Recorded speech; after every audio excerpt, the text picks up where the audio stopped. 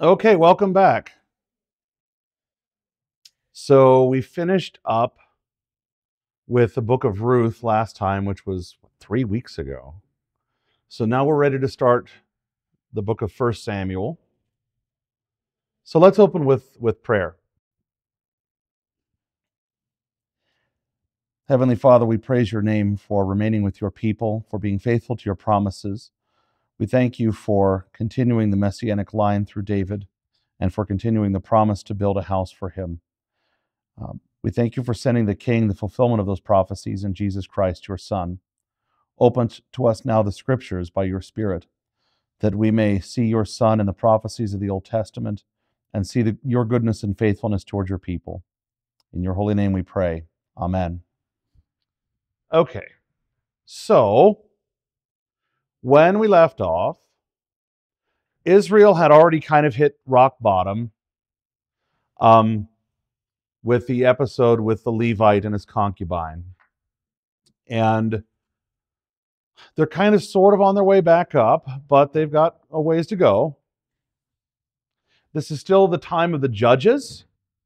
Historically, there are like 15 judges. So there are two of them we haven't met yet. They'll be in 1 Samuel. Now, in the Old Testament, books were written in rolls, right? You have a roll of vellum or parchment or whatever it is, and then it's rolled around a central, like a rod. And that's how books of the Old Testament are written. In the New Testament, the church doesn't necessarily invent the codex, but uses it exclusively for binding the New Testament. So the New Testament is never ever written in a scroll. It's written in a codex, that is, leaves of paper that are stacked and bound on one side. We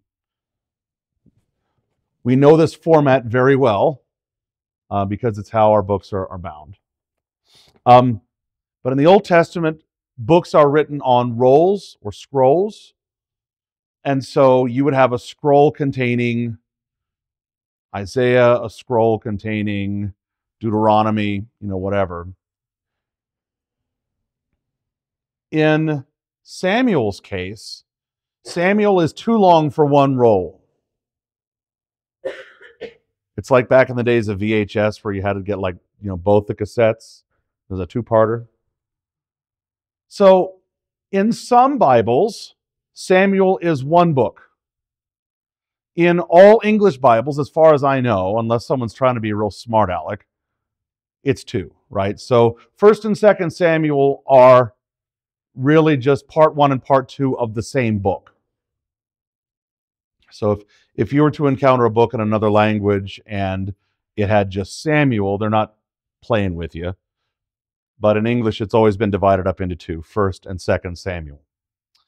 With the book of Judges, the story encompassed a very long period of time. And so you would have, vignettes, episodes that were shorter in their span and more detailed. But then you'd have 3 or 4 verses where 300 years pass. That's not happening in 1st and 2nd Samuel, right? This is going to encompass a much shorter period of time, and it's especially going to focus on 3 men. And they are Samuel. I mean, obviously, right? Not all the questions are hard. Saul and David. So,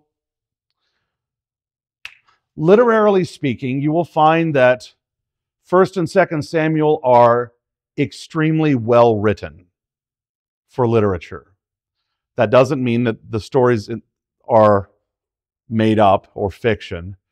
This is real history. These things did happen. These people lived. But the skill with which these books are written is particularly high. The literary quality is very good. We're going to see that today when we look at the Song of Hannah, for example. But in terms of the movement of the book, the first few chapters are going to deal with Samuel, U-E-L. Samuel. And they'll be kind of setting up the rest of the book. Then beginning with Saul, Samuel's going to anoint Saul. You'll have Saul's rise. And then, of course, Saul takes a downward trajectory. So his life consists of both rise and fall.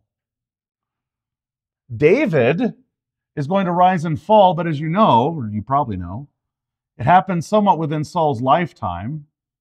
So David is going to have this nice rising arc. He's going to ascend to the heights and then, right, a rather precipitous decline. This being, of course, the episode with Bathsheba. The last few chapters are something like an epilogue.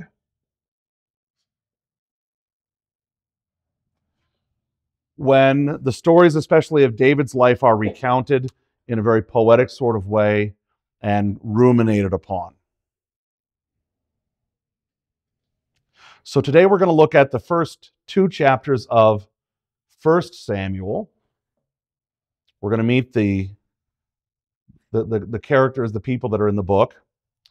But in terms of timeline, a good milestone for the timeline of the Old Testament is the year 1000. It's a nice round number, of course. During the year 1000, on the throne is David, right? David is going to reign a little before and a while after the year 1000. So his reign is going to span like, 1009 to 970? So we're backing up a little before then through the reign of Saul and into the life, and really the birth of Samuel is going to begin for Samuel. So we're up around, let's say 1100, give or take, right? So the authors of the Old Testament stop writing about 400 BC. So we still have all of the rest of the writings of the prophets to go. Samuel is going to be kind of the first of these prophets. The last of the Old Testament prophets is a man named John the Baptist. We meet him every Christmas, right? But there's going to be that interim period, that intertestamental period of about 400 years where there are no prophets writing and God is not really directly speaking to Israel. In terms of places that you need to know, remember the hill country of Ephraim? That's where a lot of the end of Judges happened, where a lot of the wicked men were happening. That's where the incident with the Levite and his concubine took place. The hill country of Ephraim, that's going to be west of the Jordan. So this side of the Jordan, where Jerusalem is, not on the other side. And most of it's going to take place in the tribal lands of Judah, right? Shiloh is going to be important because what's at Shiloh? Yeah, that's the tabernacle.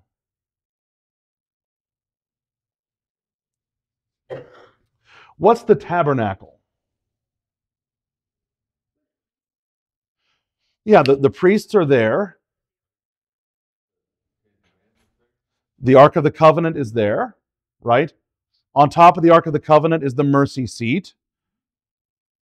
And so the mercy seat is where the Lord is present to dispense grace for his people. That sits inside the most holy place, the Holy of Holies, right? The tabernacle is a mobile structure. It's like a tent. After all, that's where the Ark of the Covenant was kept. That's where the Lord was present during the wandering in the wilderness, those 40 years. And so when the presence of the Lord went up and moved, they took up the tabernacle and they moved with him, right? It's been at Shiloh now for a bit. So that's kind of where the central spiritual point for the tribes of Israel is going to be, is at Shiloh. Lastly, another group of people you'll need to know, the Philistines.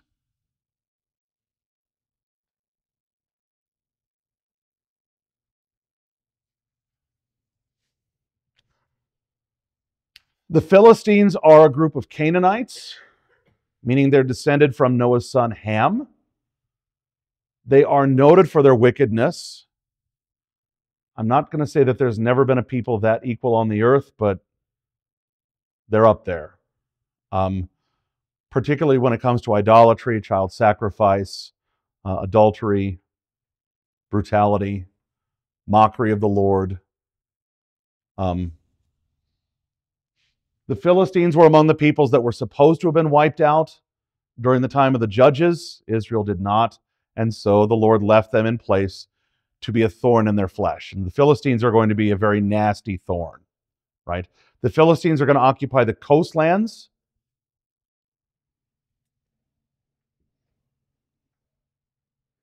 Okay. One of the other things that we should know about 1st and 2nd Samuel is a recurring theme is that of the vow or the oath, right? You'll have people making vows, oaths to the Lord, and the Lord making some as well. But vows are taken very seriously in Samuel. And when they're not taken seriously, they're punished. Certainly always a good lesson for us. Why is the Lord so interested in vows?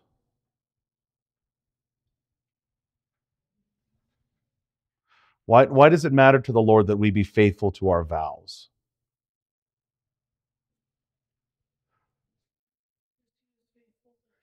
He makes vows to us, right? And we are to be like He is. He is faithful to His vows, and that's extremely important for those of us who don't see. That is, we live in a time where we do not see God in the way that, for example, Adam walked with God, or Noah, or even the prophets might have had, God speaking to them. We only see because the Word reports to us, right? And there's much that is yet to be delivered to us. Like, at the last day, our bodies will be raised to eternal life. We don't see that yet. The cemeteries are still full, right? The graves are still full. When we lay a body in the grave, it stays there.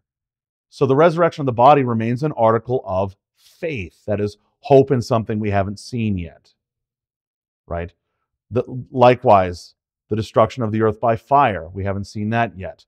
The heavenly Jerusalem, we haven't seen that yet. The new heavens, the new earth, we haven't seen that. So there are many promises yet to be fulfilled that we are waiting on their deliverance. God's nature is that He is faithful to His promises.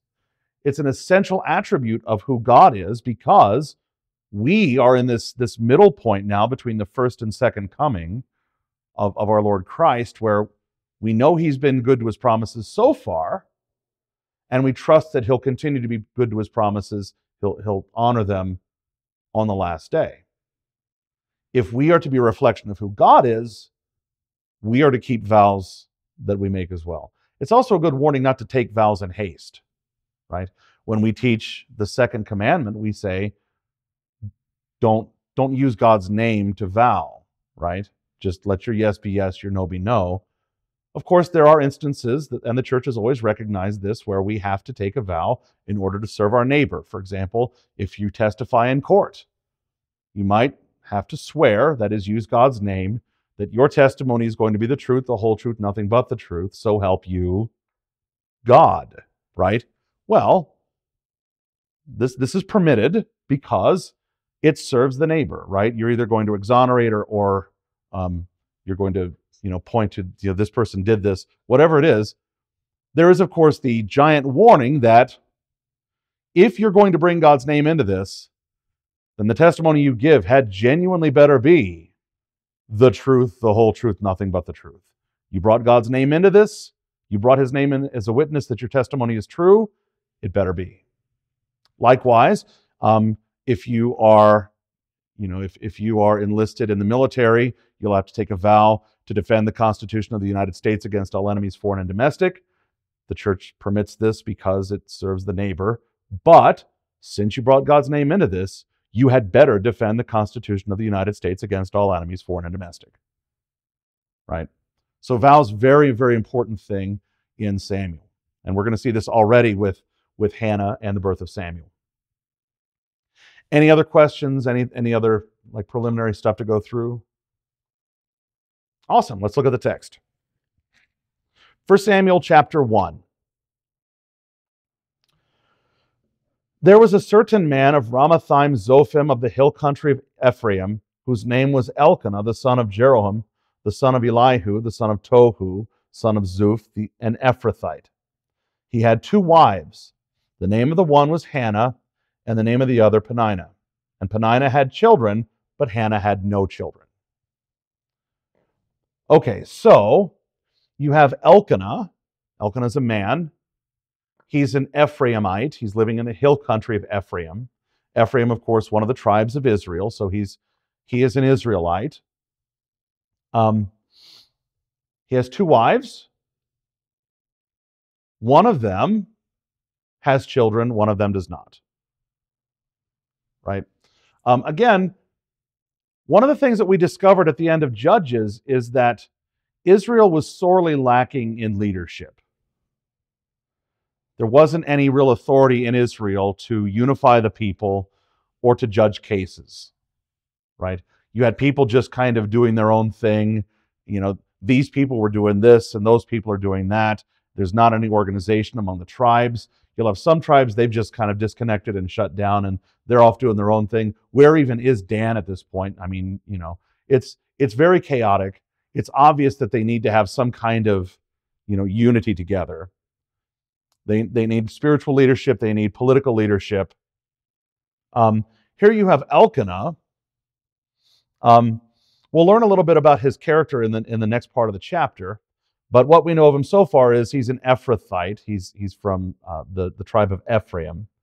And he's got 2 wives. Right? Verse 3. Now this man used to go up year by year from his city to worship and to sacrifice to the Lord of hosts at Shiloh, where the 2 sons of Eli, Hophni and Phinehas, were priests of the Lord. So he's the kind of man who goes to the tabernacle every year to offer sacrifice, right? So he's a believer. He goes up, and we now meet Eli. If you take the list of 15 judges, Eli is the 14th.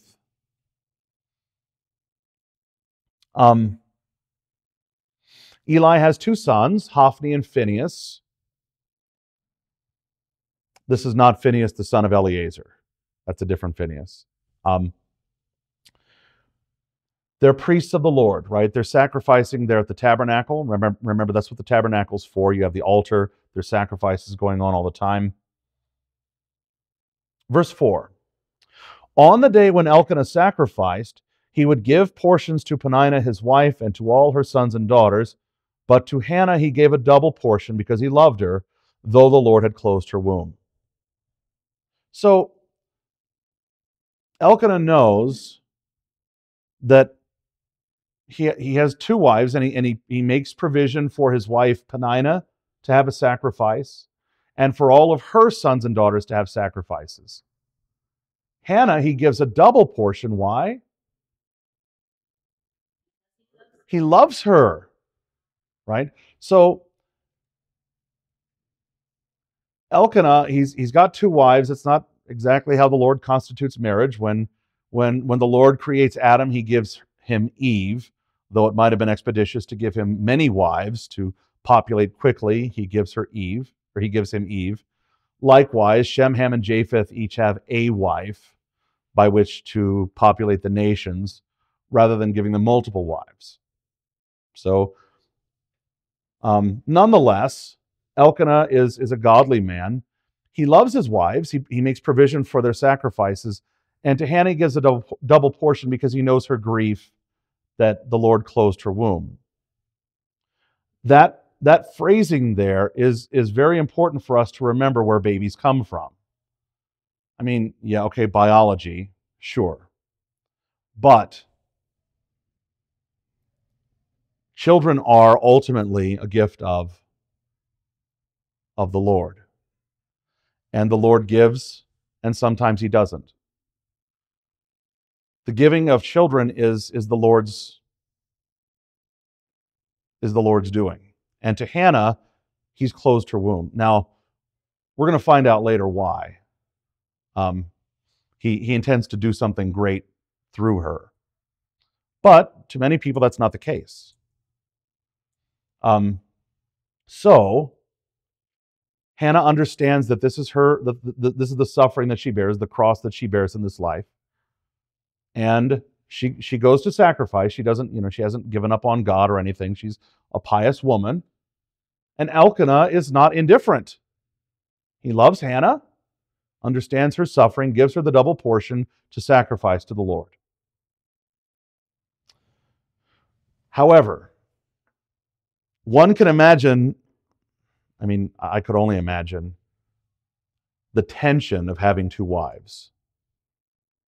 Because now, instead of there being the relationship of a man and his wife, now there's two relationships, a man to each wife, and their relationship with one another. And, well, we're going to see what that's like. Verse 6, and her rival, that is to say Peninnah, her rival used to provoke her grievously to irritate her because the Lord had closed her womb. So it went on year by year. As often as she went up to the house of the Lord, she used to provoke her.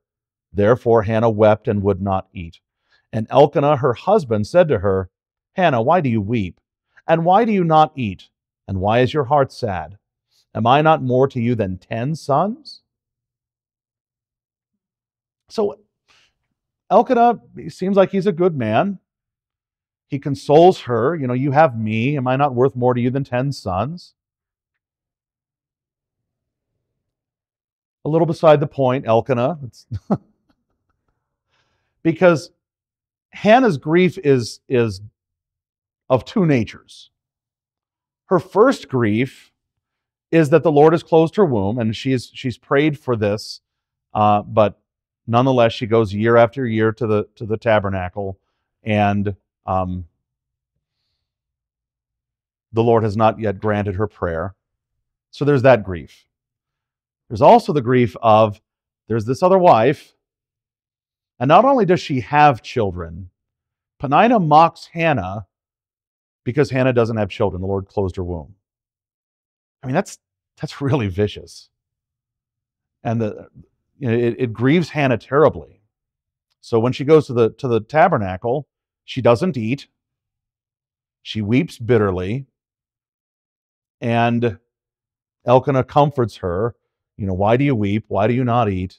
Am I not more to you than 10 sons?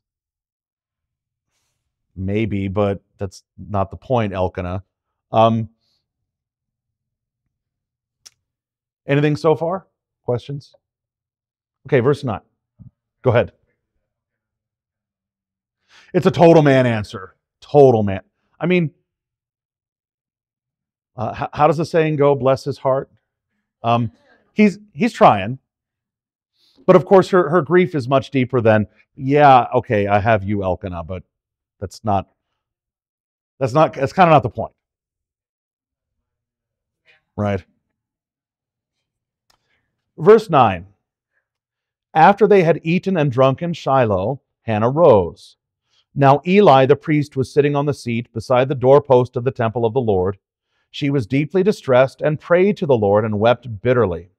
And she vowed a vow and said, O Lord of hosts, if you will indeed look on the affliction of your servant and remember me and not forget your servant, but will give to your servant a son, then I will give him to the Lord all the days of his life, and no razor shall touch his head.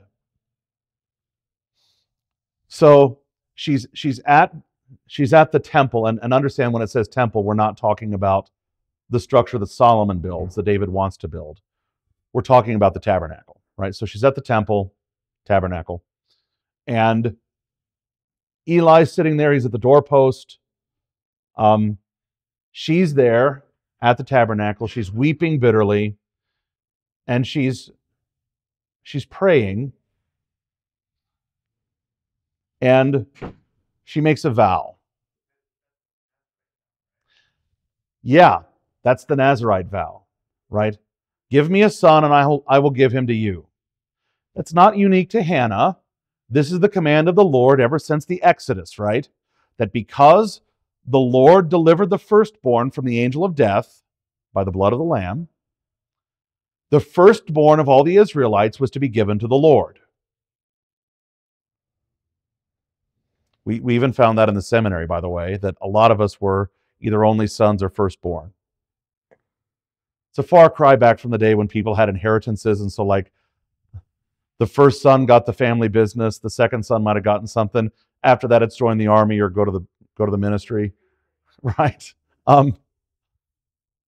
But Mercury 7, by the way, all firstborn sons are only children. I don't know. I'm firstborn, so I notice those sorts of things.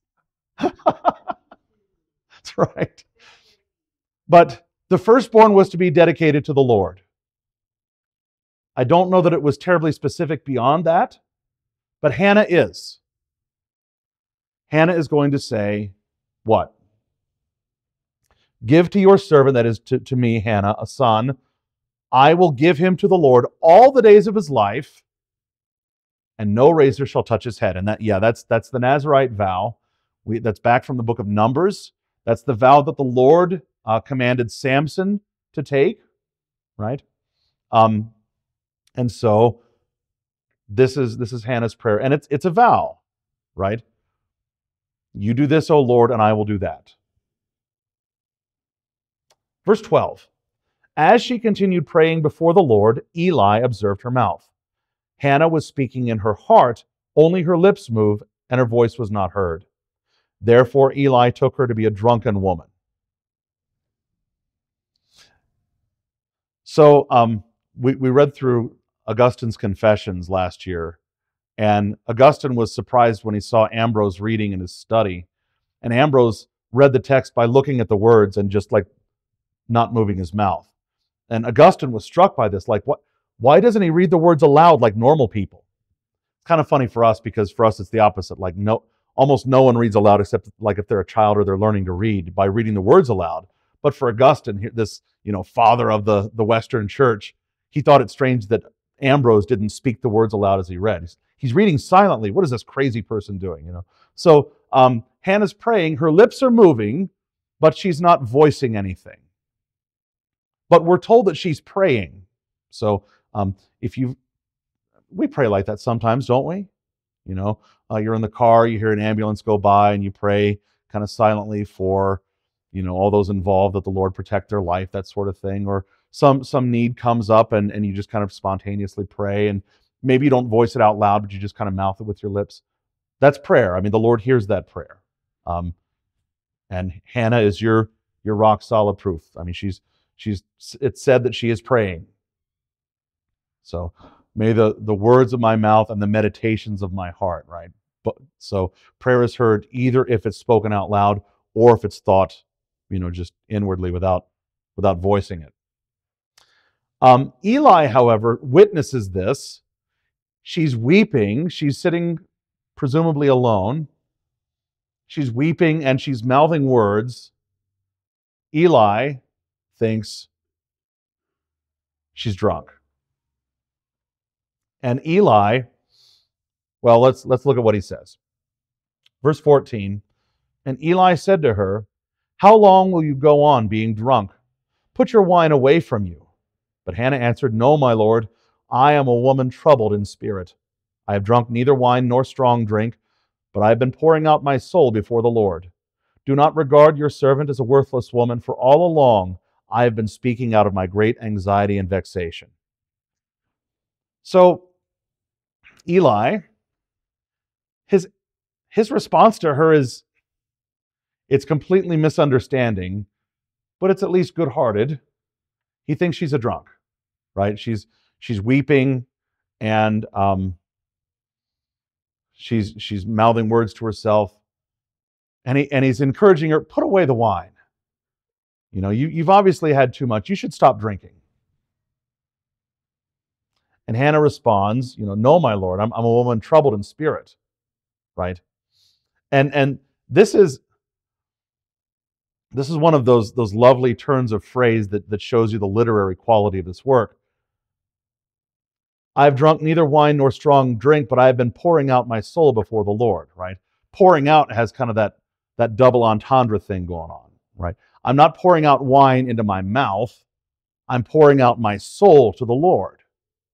She also says, do not regard your servant as a worthless woman. That's a bit of foreshadowing, that worthless woman thing, because we're going to see something similar come up very shortly. But she tells him, look, I'm praying out of vexation. I'm cut to my core. I'm pouring my soul out to the Lord here. Then Eli answered, verse 17. Then Eli answered, go in peace, and the God of Israel grant your petition that you have made to him. And she said, let your servant find favor in your eyes. Then the woman went her way and ate, and her face was no longer sad. All right, so Eli the priest gives her a blessing. The Lord grants your request. She goes her way and she eats. Her face is no longer sad. Verse 19. They rose early in the morning and worshipped before the Lord. Then they went back to their house at Ramah. And Elkanah knew Hannah his wife, and the Lord remembered her.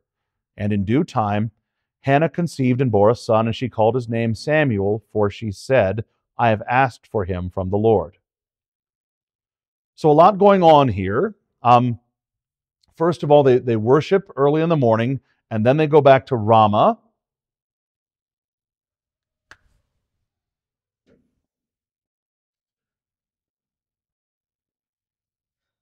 If we had had church on December 28th, the reading would have included the city of Ramah, because remember when Herod sends his soldiers to murder the firstborn of Bethlehem, the boys under the age of 2, we're told weeping is heard in Ramah. Their children are no more. Right? Well, Hannah is from Ramah, and she's praying for Samuel. So they go back to Ramah. Elkanah knew Hannah his wife, so she conceives in the natural way. However, at this point, the Lord opens her womb, right? The Lord had closed it up to this point. The Lord remembered her. That's how it's written in Samuel, that the Lord remembered her. Now, again, it's not like the Lord forgets. He's not like us, at least in that way. When the Lord answers prayer, he does so in his good time and according to his will. We just got done talking with the catechumens about the nature of prayer, and that's always something to remember, that when we pray to the Lord, he does hear, but his answer is according to his will and in his time. And up to this point, the Lord has seen fit not to answer Hannah's prayer at the time, but now the Lord does remember her. That is, he answers her prayer. He comes to her aid. In due time, Hannah conceived and bore a son. Now, the name here, again, is wonderful literature, because Samuel is just like two words, Shem, U, El, literally, name of him is God, right? El could be the true God. El could be another God. In the case of Samuel, it's pretty safe that the God intended is the true God. But so Samuel, however, as a name, makes for some wonderful depth of meaning. In the Old Testament, this happens a lot, where someone will be given a name that has a meaning, but it also sounds like another word. The name for Samuel sounds a lot like the name for asked. And of course, Hannah calls him Samuel because she asked for him from the Lord. It also sounds a lot like the word for heard.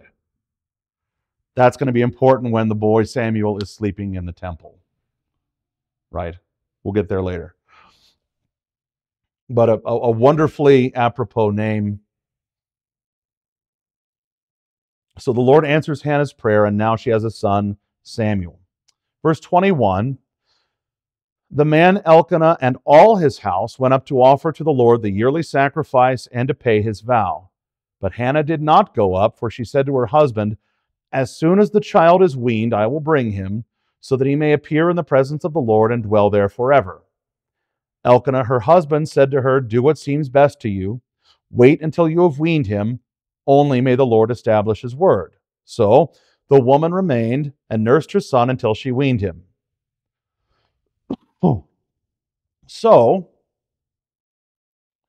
all of Elkanah and all of the families going up to Shiloh. This time, Peninnah can't mock Hannah because she has, well, one, she's not with them, and two, she has Samuel. Hannah's back in Ramah nursing Samuel. When he's weaned, then she's going to bring him up to Shiloh, right? Because remember, her vow is that he'll be dedicated to the Lord all the days of his life. So when Hannah's ready to hand Samuel over to the Lord, it's going to be permanent. Verse 24. And when she had weaned him, she took him up with her, along with a 3-year-old bull, an ephah of flour, and a skin of wine, and she brought him to the house of the Lord at Shiloh. And the child was young. Then they slaughtered the bull, and they brought the child to Eli. And she said, "O my Lord, as you live, my Lord, I am the woman who was standing here in your presence praying to the Lord. For this child I prayed, and the Lord has granted me my petition that I made to him. Therefore I have lent him to the Lord. As long as he lives, he is lent to the Lord," and he worshiped the Lord there. So, when the time comes, when the boy is weaned, Hannah brings him up to Shiloh, along with animals for the sacrifice, an ephah of flour, that's like 22 liters, whatever a liter is. I don't speak Canadian. 3/5 of a bushel, it says. That skin of wine. So she brings him to the house of the Lord. So they slaughter the bull. They bring the child to Eli. Remember, Eli is the priest. And Hannah says, "Remember me? Remember how I sat out here last year and wept? And now, look, the Lord has answered my prayer. I was the one praying for this child I prayed." And she can point to him, I prayed for Samuel, here he is. And so as long as he lives, he is lent to the Lord. And so he is going to be almost certainly Eli, worship the Lord there at Shiloh.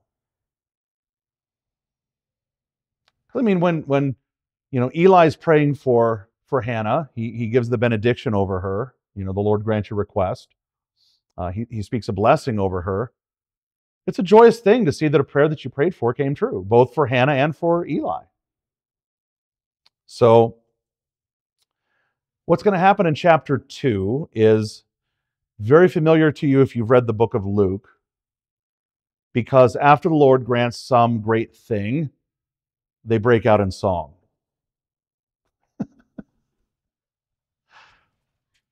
Hannah's prayer is literarily beautiful. It's very well written. It's also kind of interesting to think of someone in her position saying these words, and we'll look at that in a second. Her song is going to come in the context of a prayer. That's what we're told at the beginning of verse 1. Hannah prayed and said. So let's look at Hannah's prayer. And Hannah prayed and said, "My heart exults in the Lord. My strength is exalted in the Lord. My mouth derides my enemies because I rejoice in your salvation.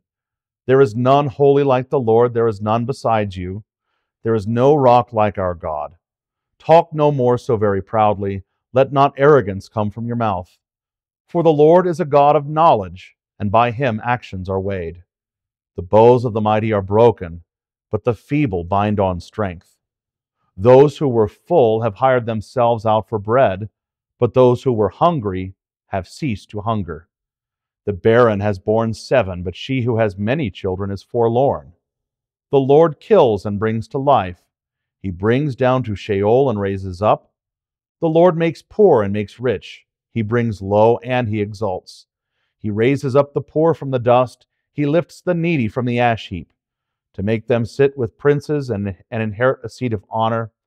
For the pillars of the earth are the Lord's, and on them he has set the world. He will guard the feet of the faithful ones, but the wicked shall be cut off in darkness. For not by might shall a man prevail. The adversaries of the Lord shall be broken to pieces. Against them he will thunder in heaven. The Lord will judge the ends of the earth. He will give strength to his king and exalt the power of his anointed. What does that remind you of? Sounds just like the Magnificat, doesn't it? Little like the Beatitudes. Yeah. Yeah, I mean, 1,000 years before there is a Mary, here's Hannah praying this lovely prayer. And it's one of contrast, right?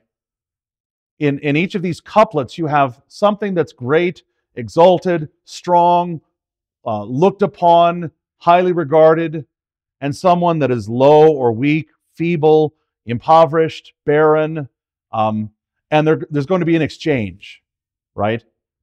That the rich is going to be brought low, the poor is going to be exalted, the strong is going to be made weak, the weak is going to be lifted up, right? They're trading places, right?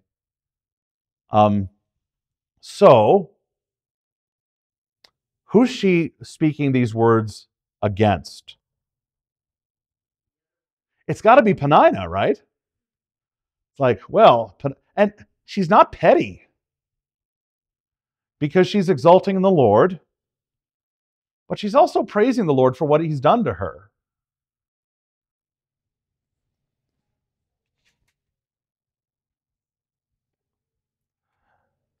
So first of all, look at this confession in verse 2. There is none holy like the Lord. There is none beside you. There is no rock like our God. What does she mean by calling God a rock?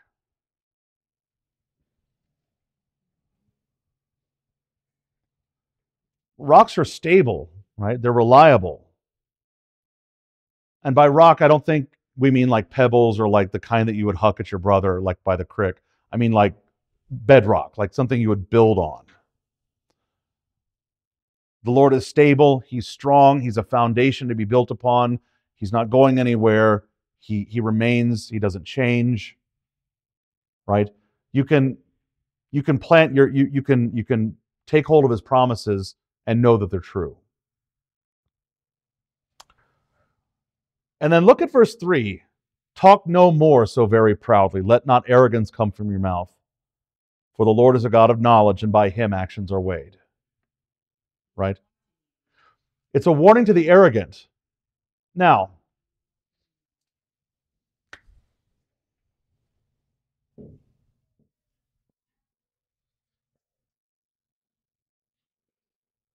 this prayer functions in a very nice way as a prologue to the lives of Saul and David. If only both these men had heeded the words of Hannah's prayer, right? Don't become arrogant. Don't become conceited. Don't become puffed up. Actions are weighed by the Lord. And on the one hand, she praises the Lord for very specific things. I mean, look at the end of verse 5. The barren has borne 7, but she who has many children is forlorn. Who's the barren?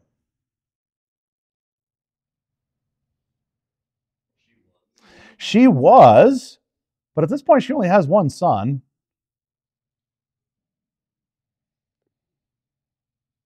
And Peninnah, it's not like Peninnah has lost her children. She still has them. But the Lord has done this great thing for Hannah, and that's what she's praising the Lord for.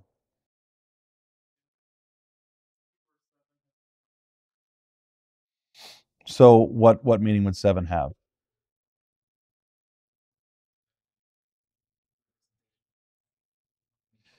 It can often mean divinity. Yeah, I'm not sure of a significance of 7 beyond that here. Right, completion. I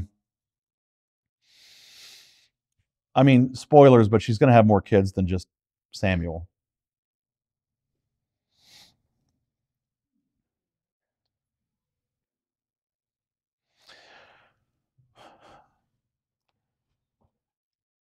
But look at verses 9 and 10.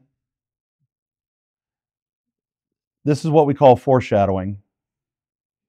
He will guard the feet of his faithful ones, but the wicked shall be cut off in darkness, for not by might shall a man prevail. I mean, if only they had remembered that in the rest of the time of the judges. Because we looked at all of these battles during the time of the judges, the earlier time of the judges, and what was always the determinative factor in any battle that Israel engaged in? It's simply, do you have the Lord's favor or not? It ultimately, the tactics, the strategy, the armor, the weaponry, the high ground, the strength of the walls, the superior or inferior numbers, they didn't determine the outcome of the battle. Because there were times when Israel had inferior numbers and a worse tactical position, but the Lord was with them, and so their victory was utter. On the other hand, there were times when Israel had vastly superior numbers, vastly superior position. They had, they had momentum on their side, but they were apart from the Lord's command, and so they lost badly, right? So that whole "not by might shall a man prevail," always a good lesson for Israel.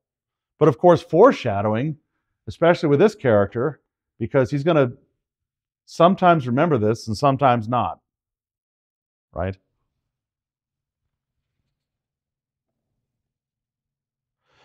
Also, it's important to know that during this time, these guys are in ascent, right? They're ascending in number, they're ascending in strength. And the Canaanites are, in general, wicked people, but the Philistines are kind of like the most Canaanite of the Canaanites, right? All of the worst of the Canaanites is going to be concentrated in the Philistines. And so, I mean, the most notorious Philistine is, of course, going to be whom? Goliath, right? Who is this uncircumcised Philistine? And of course, he's mocking Israel and Israel's God. He totally has it coming. Every time we learn that in Sunday school, you cheer when the rock sinks into his forehead because, man, if there was anyone that had it coming, it's Goliath, right? Philistine. He's a Philistine's Philistine. So, but they're on the ascent. So the Lord's people are going to have enemies, and those enemies are going to rise up and remain thorns in the flesh, exactly as the Lord promised is going to happen. And so this is not only Hannah's praise over the birth of Samuel, it's also a bit of foreshadowing of what's going to come in the rest of the book. That the Philistines are going to be strong, they're going to be wicked, they're going to seem powerful, they're going to be powerful, and they're going to be brought low. Look at the end of verse 10, though. You do not have to be as accomplished as I am and have a B- in Hebrew 2. I was never as happy to get a B- in my whole life as Hebrew 2. But that last word in verse 10, exalt the power of his anointed, the Hebrew word there is going to be what? Messiah. Or the Greek word there is going to be Christ. Right? Right? So, the Lord is going to give strength to his king. Wait a minute. Israel doesn't have kings. Right? They have judges. Couple things going on. First of all, they're getting ready to have some kings. Again, one of the major events in 1 Samuel is when Israel asks for a king. We'll talk about this more when we get to it, but that Israel would have a king is already foreshadowed in Deuteronomy when there are rules set up for how Israel's king is to rule. Now, the circumstances by which Israel asks for a king are wicked. We're told that. But the Lord is already setting up, okay, how should a king of Israel rule? How should he lead?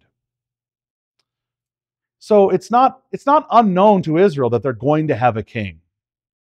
That's already set up in the days of Moses. But there's going to be this messianic figure that's kind of lingering all throughout the book. The continuation of this promise that gets made to Noah, to Abraham, right? That's going to continue especially. And of course, all of these promises are going to find their fulfillment in one man whose name is David, right? All of these promises of Messiah are going to come true in David, right up until the moment that they don't. It's so obvious that David is the one. He's born in Bethlehem. He's a king. He rules over all of Israel. He has great success. And then it becomes obvious that he's not the Messiah. So the Lord's going to continue that promise through David's house. He's going to establish a king that comes from David. Spoilers, it's not Solomon either.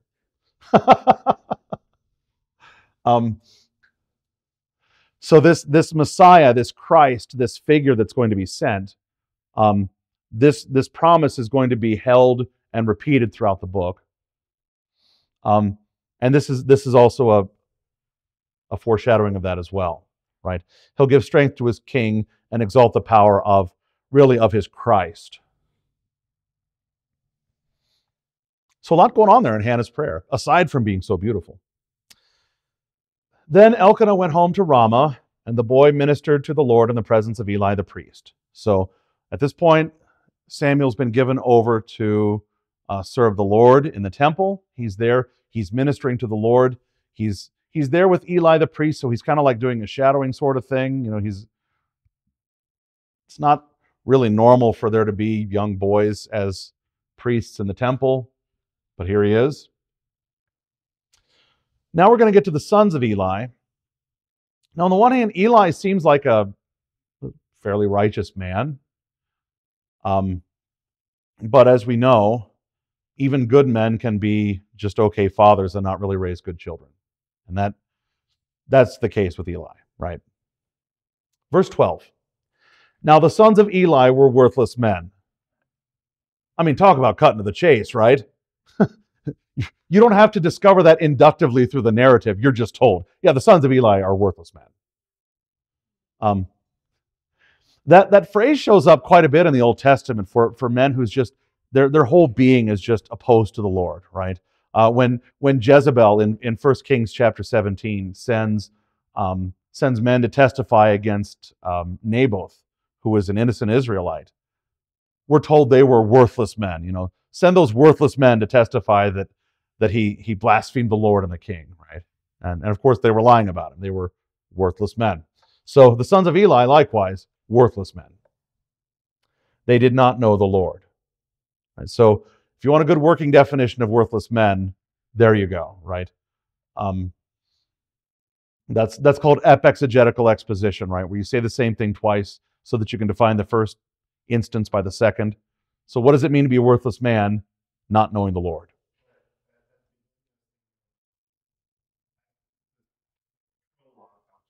Oh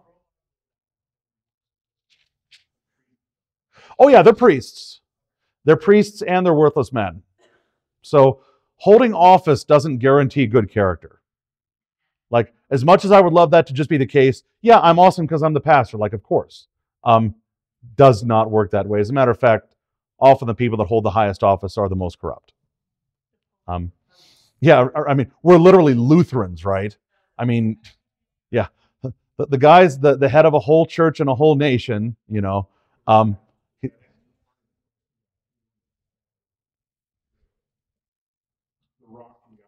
oh yeah, absolutely. There is no, that's good. There is no rock like our God. Yeah, so obviously the rock isn't Peter. I'll remember that. That's good. That's right. I shot a coyote once at 440 yards, and I said I'm never going to do it again because I'd miss the second time. Now I have an unbroken record.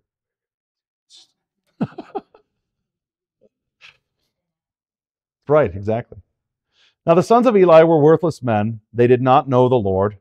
The custom of the priests with the people was that when any man offered sacrifice, the priest's servant would come while the meat was boiling with a three-pronged fork in his hand and he would thrust it into the pan or kettle or cauldron or pot. All that the fork brought up, the priest would take for himself. This is what they did at Shiloh to all the Israelites who came there. Moreover, before the fat was burned, the priest's servant would come and say to the man who was sacrificing, "Give meat for the priest to roast, for he will not accept boiled meat from you, but only raw." And if the man said to him, "Let them burn the fat first and then take as much as you wish," he would say, "No, you must give it now, and if not, I will take it by force."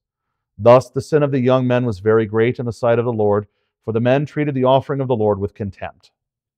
Right? So it's not just, some inner hidden sort of thing that makes them worthless men. I mean, that would certainly be sufficient. But they're also outwardly wicked in treating the sacrifice. Now, in the time of Moses, the sacrifices were instituted, and there was always going to be a portion that goes to the priests, right? That's part of how the priests were paid. As they serve in the temple, they take a portion of the meat, and that's what they eat from, and that feeds them. But the first portion was to go to the Lord, right? The fat portion. And if you've ever had a steak, you understand why that is. That's where all the flavor is. That's the best part, right? And that's the part that goes to the Lord. You're literally giving the best part of the animal, the fat portions, to the Lord, right? It's a way of you're giving the first fruits to the Lord, and you're learning to give the first fruits to the Lord, right? So the priests were not to eat before that point. The priests were to eat after those first portions had been sacrificed to the Lord.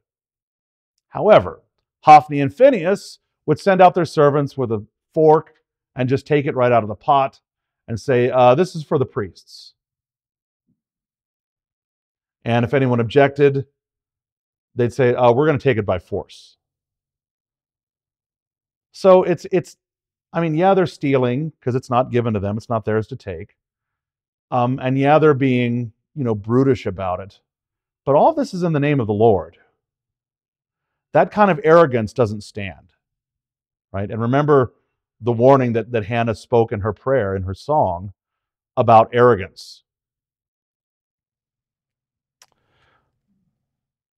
Verse 17, "Thus the sin of the young men was very great in the sight of the Lord, for the men treated the offering of the Lord with contempt. Samuel was ministering before the Lord, a boy clothed with a linen ephod. And his mother used to make for him a little robe and take it to him each year when she went up with her husband to offer the yearly sacrifice." That's a cool image, though, right? He's a boy. He's got the little linen ephod because he's a priest. I mean, the priest has the ephod. That's part of his garments. And Hannah makes him a little robe for every year that he grows and takes it up with him every time she goes to Shiloh to sacrifice. It's sweet. It's very sweet.